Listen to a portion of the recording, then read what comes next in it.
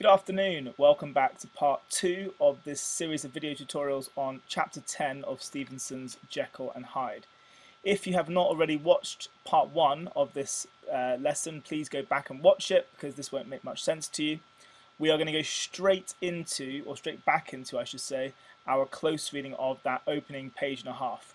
We'd left off by talking about Jekyll's duality, by discussing the structure of the chapter in relation to the entire novel, and by talking about Stevenson's use of ambiguity in his description, in his characterization of Jekyll. And crucially, why? Why is this fault or this irregularity in Jekyll? Why is it so vague? Why is it so ambiguous? What actually is it that is wrong with him? What is the irregularity? What is the fault that he feels the need to hide? Let's go straight back, and I'll see you shortly. Once again, here's the chapter summary. I will stop talking and you won't hear my voice for some time.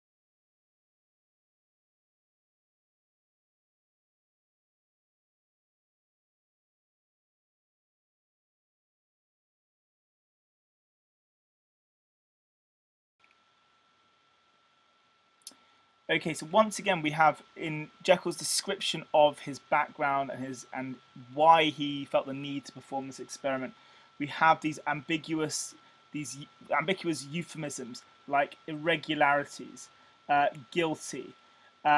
We don't know exactly what these irregularities are. What exactly was irregular about Jekyll? He's not specified. And think about the allegorical significance there. Why doesn't he specify what's wrong with him? What is he guilty of? So he gives us a sense that he has had to live this double life. He's had to indulge and gratify some of these desires and some of these irregularities. He's not been a perfect man. It's really clear that he's, for the most part, been good, but at points in his life, that evil part of him has overwhelmed him, and he's had to gratify that side of him. But he doesn't exactly explain what the irregularities are, and it's clear that that is deliberately euphemistic. It, again, gives this allegory a much broader significance. We then have words like hiding again, which comes up through a lot. Last lesson we talked about the concealing pleasures. Now we're talking about hiding irregularities. Again, he's not clear about what those are, but once again we have this reiteration of the dual life and the double life that he has had to lead. And then we have this expression of a morbid sense of shame. And this, again, if you think about earlier in the last lesson, how he talks about how he feels the desire to carry his head high. Well, once again, we have this reiteration, this repeat of a similar idea. This idea that he felt a sense of shame for whatever irregularity he had. Just to remind us, to give you some more of a better view. Going back to this idea of Jekyll's makeup, remember the dual identity. Part of him is evil, part of him is good. The evil causes him shame, but we're not sure what he's done that makes him feel shame. We don't know how he's acted upon these feelings. So he says later, it was in my good side that I actually noticed the degradation in my fault. So he notices that something is wrong with him. And by degrade, he means something that is, in a sense, shameful, something that is repulsive, something that is repugnant, something that's humiliating, in a sense. So he feels humiliated by whatever it is that's irregular about him. And he says that this degradation has caused a deeper trench than in the majority of men. And just to be very clear, the trench, I'll draw it here, the trench describes the divide between his evil side and his good side. The trench is in between. So he's saying there's a deeper trench in the majority of men which severed in me the provinces of good and ill, which compound man's dual nature. So here's our evil, here's our good. So he's saying in his own personality, this divide between the two, this trench, which is obviously a metaphor, is deeper, and that they are more separate than most men. And what is also interesting is that he's not speaking in a manner that's hypothetical. He's not speaking as though this might be the case. He speaks as though he has discovered, and he's discovered a very important truth, which is that man has a dual nature, a nature that is divided between good and evil, or however you want to read the novel, whatever you think the duality represents. There are lots of references to division and to dividing and to splitting throughout this passage. Again, it reiterates this idea of doubleness. So man's dual nature is the proposition that he makes, and he says it boldly because, of course, he's discovered that man really is a dual creature, and he's separated the two, Hyde and Jekyll, of course. He then talks about, again, what led him to performing these experiments, and clearly he's felt driven to perform these experiments because of the shame that he's mentioned. He says that he's a profound double dealer. He has both sides of him are in dead earnest. So go back to this image of the two sides. They're both in opposition. That's what duality means. So good and evil are a constant battle, which forces him to lead a double life, because sometimes the evil side will win over the good side, sometimes the good side will conquer the evil side. So he's forced to live a double life. And again, we talked in the last lesson about how that might be a reference to homosexuality and various things that this novel might be an allegory for. What's interesting again is how many times he talks about shame though. Here he says, I was no more myself when I laid aside restraint and plunged in shame. And just thinking about these word choices, he's used words like conceal, hid, he's now used the word restrain. So it's as though the good side is trying to push down, trying to repress the evil side, and failing. And we talked last lesson, I showed you this image, I'll draw for you here. We talked about this idea of repression. We talked about a spring, and apologies science teachers. Here's a normal spring, you push that spring down, and it is pushed down like that, and then the force you've exerted on the spring will bounce back, and the spring will, once you release that force, it will rebound, right? That's what we're talking about when we talk about repression. So Jekyll has been trying to push down the evil side, trying to hide it, trying to conceal it, trying to restrain it, but it keeps coming back even stronger every single time. And it's one of the core themes, repression, in the whole novel. The idea that he struggles to tie down the evil side from throughout his life, and once the experiment's completed. So once again we have this idea of trying to control the evil side, and once again we have a reference to shame. And I think this word shame is incredibly important, because it reiterates this idea that whatever's wrong with Jekyll, whatever he does that he feels shameful about, is clearly something that is a taboo or something that is deviant. We know that as Hyde, he performs acts of violence, so presumably there's something within him that enjoys committing acts of violence. Remember that Hyde tramples on the girl in chapter 1. He punches a woman in the face later in the novel. He murders someone. So clearly Jekyll has a part of him that is a murderer, that is a criminal, that is someone who enjoys inflicting pain on others. But it could also, the shame could also relate to sexuality. And we've talked about how this novel has been read. There is a queer reading you can perform in this novel, this idea of reading it from a perspective of it being about homosexuality. But notice just how many times this word comes up in the opening chapter. Shame, shame, shame. And the shame drives him to this experiment. He can't bear the shame any longer, and he feels the need to divide his personality. He then talks, and I'll move this down slightly, he then talks about his science, and we've talked about this lots of times, so I'm not going to go into great detail, but he says that his interest in science was wholly towards the mystic and the transcendental. We know that. We've talked about this lots of times. He's interested in severing his personality. He's interested in performing scientific experiments that will allow him. I'm going to put it into different words here. They will grant him freedom, and he talks about this later on. But this experiment will grant him some sort of freedom. They will allow him to indulge in his evil desires and also allow him to not feel that shame anymore. So it's really important we think about why he chooses this particular route of science, because he wants to be freed of his own personality. He wants to be freed of the burden and the shame that he's experienced. Okay, we have reached a checkpoint. Please, again, remember you can follow the timings that I've suggested, read the questions carefully, and pause the video. Just to let you know, again, and kind of a recommendation, re-watch certain sections if you need to. Rewind, that's absolutely fine. It's to be encouraged, given the fact we're using video now. So try to make the most of that. Rewind, re-watch certain sections. Please pause the video and I'll see you shortly.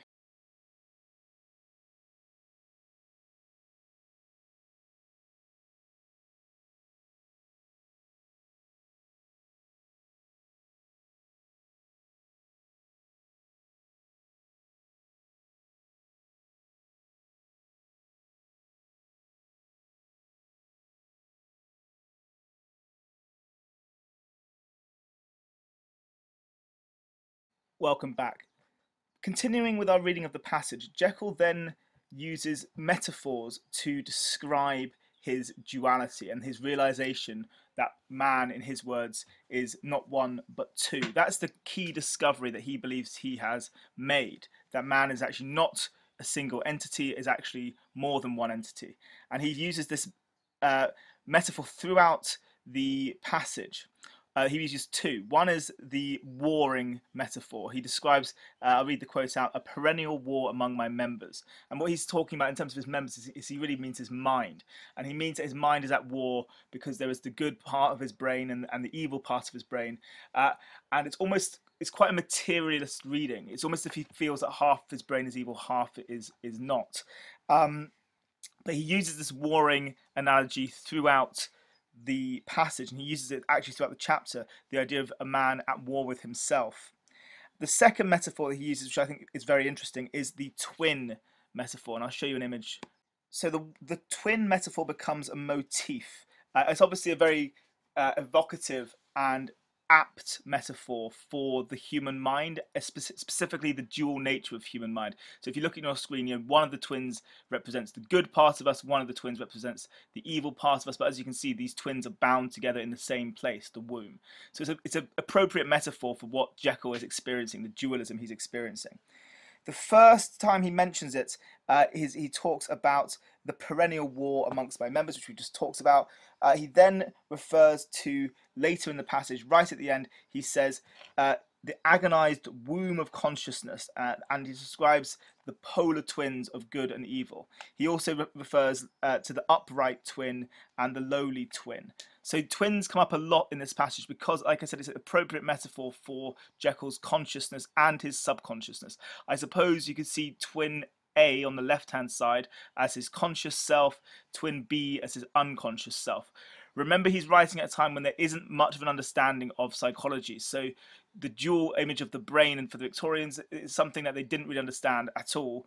But he's proposing that the mind is made up of good and evil. Another reason why twins might be used as a metaphor is going back to the Cain and Abel story of good and evil from the Bible, the illusion of one of Cain being the murderer, and that being and all of us having an inner Cain, an inner murderer within all of us, an evil twin within all of us. So the twin metaphor is very powerful, and of course, if we're going to read it from that Freudian perspective, it also helps us to understand Freud's theories, and in the light of Jekyll and Hyde as well. So he uses this metaphor, and the final metaphor I think which is very powerful that he uses is the idea that he describes duality as a dreadful shipwreck, and that is obviously significant because he's almost looking forward to the end of the novel and realizing that his discovery, which is that man is made up of good and evil, is actually one that will lead to his own downfall, one that will lead to his own punishment. And it reminds us of the kind of Promethean myth of Jekyll being a man who has accessed forbidden knowledge and has been rightly punished for it. We now come to the most difficult part of the passage, and I'll read out the quote that I want to discuss. So Jekyll talks about his discovery of duality. He's talked about what led him to this fascination with duality and the dual nature of man. He now starts speculating about his scientific theories. And he says he's made the dreadful discovery that man is not truly one but truly two. And then he theorizes and hypothesizes that actually, he says, others will outstrip me. And I'll read the full quote. He says, others will outstrip me on the same lines, and I hazard the guess that man will ultimately be known for a mere polity of multifarious, incongruous, and independent denizens. That is difficult. Let's just break some of these words down. A polity is like a city. Polis in Greek means a city. So he's describing the human mind as being like a city or a district. So he's saying man will be known for being a district. Okay, that's the first word. Multifarious means various. Incongruous, if something's incongruous, it means it doesn't match with something else. So these are kind of, I suppose, they're not in harmony in a sense. So these will be multifarious, various, a city of multifarious, which means various, people not living in harmony. Independent denizens. A denizen is a person or place that lives in a person that lives in a particular place. So what he's really talking about here is the idea that he's hazarding the guess, and it's relevant really to Freud again, but he's hazarding the guess that man will ultimately be known for having multiple selves, not just two selves like Jekyll and Hyde, but having multiple selves. So he's kind of, it's quite modern in a sense, this idea that he's proposing. He proposes that man will have multiple personalities, multiple selves, and the idea of the self as being a single stable entity will be disproven. Think about when we use the words, I or my in normal, everyday language. When we think about ourselves, do we really think about ourselves as being one stable thing, or do we not actually see ourselves as being various selves that have developed through different stages of development in our lives? So I think if you're interested in psychology, or if you're a psychology student, I think it's particularly interesting in that regard, that it seems rather modern, and it kind of links to our understanding of the self today. We're not perhaps as confident in our beliefs about the stability of the self as we used to be. So Stevenson proposes multiple selves, multiple personalities, and that's his prediction for where the science will end up in the future. He then talks about how he is radically both. He recognizes the primitive duality of man within himself, and then we get to the crucial revelation of why does he choose to perform this experiment. And I'm going to put this under the visualizer. Okay, here is our crucial passage. He says, I had learned to dwell with pleasure as a beloved daydream on the thought of the separation of these elements. If each, I told myself, could be but housed in separate identities, life would be relieved of all that was unbearable. And he goes on. Let me see it. There you go. The unjust might go his own way, delivered from the aspirations and remorse of his most upright twin, and the just could walk steadfastly and securely on his upward path, doing the good things in which he found his pleasure, and no longer exposed to disgrace and penitence by the hands of this extraneous evil. It was the curse of mankind that these incongruous faggots were thus bound together, that in the agonized womb of consciousness these polar twins should be so continuously struggling. How then were they dissociated? So here is our revelation. I know it's difficult. I'll go through this and break this down for you. But here is our revelation about why he chooses to separate the elements. Let's go back to the beginning of the passage, and we'll have a close read. So he has a beloved daydream. So really, I think the word daydream obviously has connotations of fantasy, of wishes, and of kind of idle pleasures. So it's a daydream initially, this idea of the experiment. So and I think it's interesting, that this experiment has its origins in a dream, be it a daydream or a regular dream. Initially, it's a dream that he wants to separate these elements. He wants to separate, by elements he means his separate parts of his personality. And what I was going to say here is, again, I brought in Freud a lot throughout this series, and I think there's another Freudian theory that is relevant to this passage, which we call wish fulfillment. Okay, sorry, I completely spelled that wrong. Wish fulfillment, which is a Freudian theory of essentially the idea that it's a satisfaction of a desire through an involuntary thought process. So you have these desires and you think about things that often in daydreams are probably fantasies or hallucinations, and it is a way of achieving something or doing something that you couldn't really do in reality. That's what we mean by a wish fulfillment. So, for example, you might dream of being a superhero. You might dream of being someone who could fly. That's a wish fulfillment. That's a daydream that Freud would look at as being wish fulfillment. So, to go back to the passage and why I'm saying this is wish fulfillment on Jekyll's part, it's a fantasy, a desire of his to separate his personality. And what he's doing by conducting this experiment is what we would call, from a Freudian lens, wish fulfillment. So he wants to separate these identities, and then he uses this metaphor, which is fairly easy to understand. He wants to house each one in separate identities. So he wants to literally give the evil part of his personality a house. I know it's a body, but it's a house, and the good part of his personality another house. So that's what he means by housed in separate identities. So one part of his identity will be Jekyll, a separate house, the other one will be Hyde. So he wants to split those two polar twins, as he put it earlier, in two. We still haven't quite answered the question of why. Let's have a look.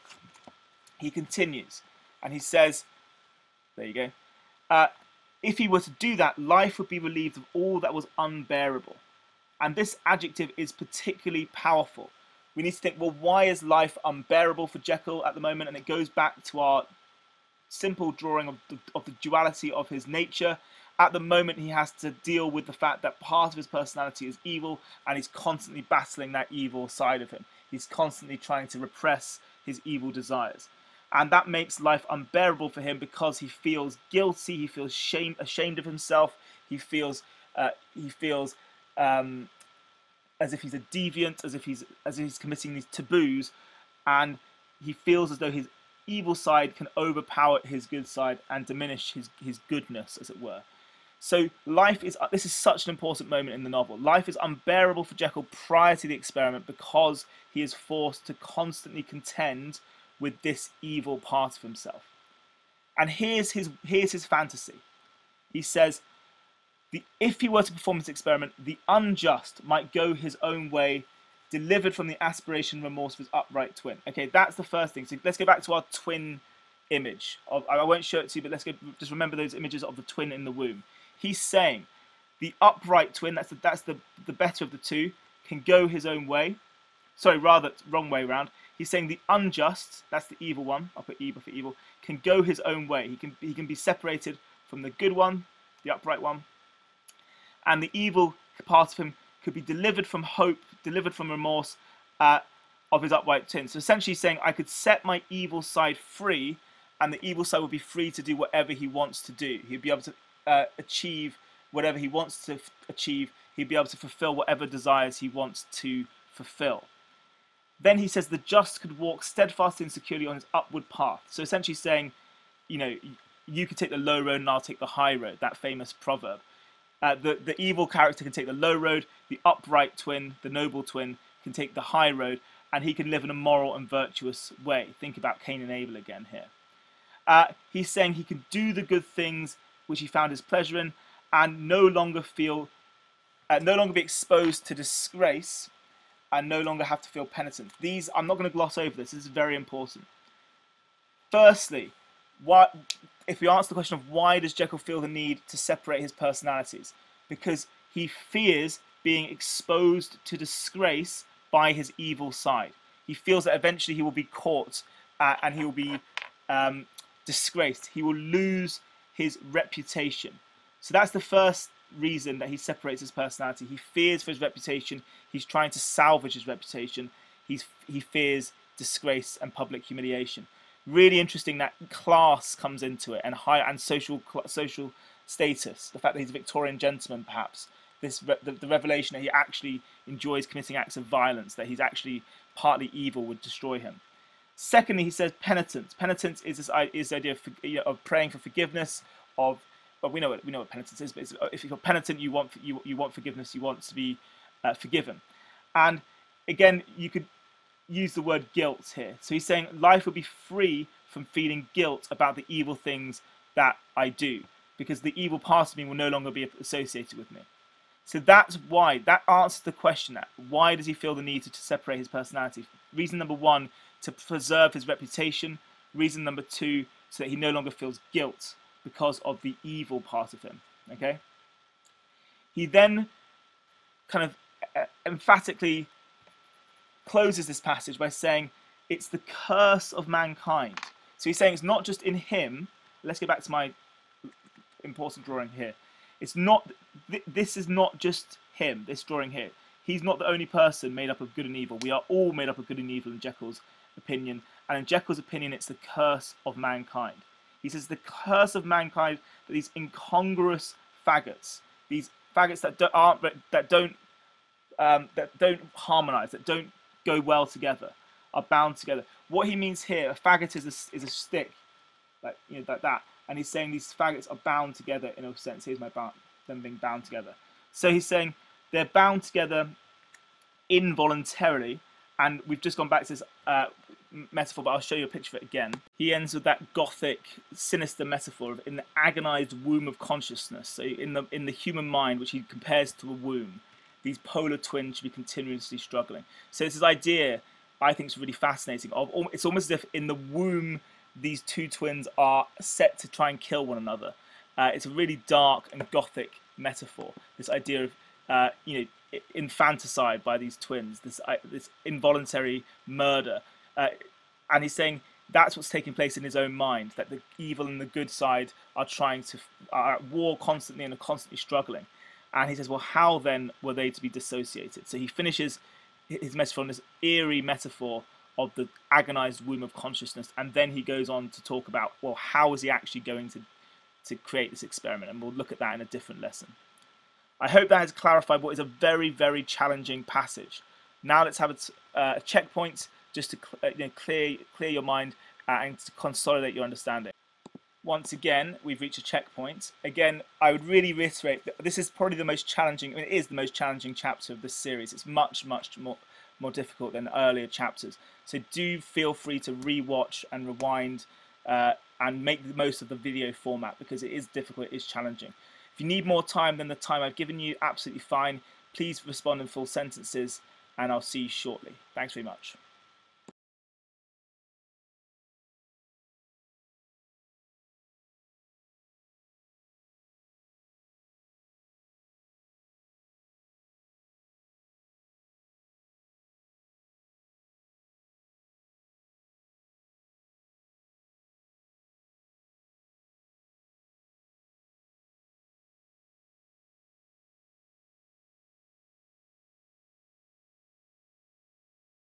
Hi, welcome back.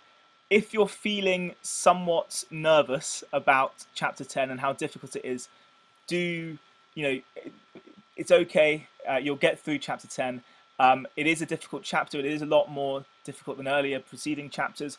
But what I will say, and what I'll reiterate really, is that it is the most crucial chapter in understanding Jekyll's intentions and understanding Stevenson's purpose in writing the novel, really. It really does explain fully to us the origin of the experiment, what Jekyll's background is, and later on the consequence of the experiment. And it's from the perspective of our protagonist. So it's really important that we understand this chapter and we tackle it full on. So if you are feeling worried about how difficult chapter 10 is, I absolutely understand that, but I would urge you to stick with it. It will pay off, because it will give you a much, much better understanding of the novel as a whole. Thanks for watching, and I'll see you next time where we look at another passage from chapter 10. See you shortly. Stay safe and stay well. Goodbye.